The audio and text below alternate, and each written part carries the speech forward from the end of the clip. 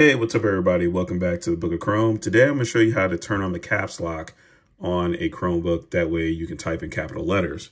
Now, if you can see right here, normally on a Windows laptop or Windows computer, you would have a caps lock key here, but on a Chromebook you don't. So the way to turn on the caps lock is you're going to press the Alt key and then press the search button one time while you're holding down the Alt key. What that is going to do is that is going to turn on the caps lock.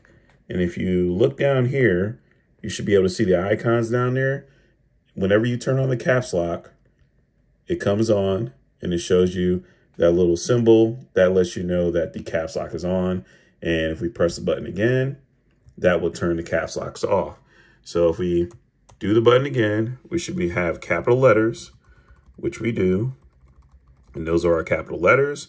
If we want to turn it off, we're going to come back, press Alt, hit the search button, and now we should have regular letters. And that's how you turn caps locks or caps lock on and off on a Chromebook. So hopefully this helped you guys out. If it did, go ahead and subscribe to the channel.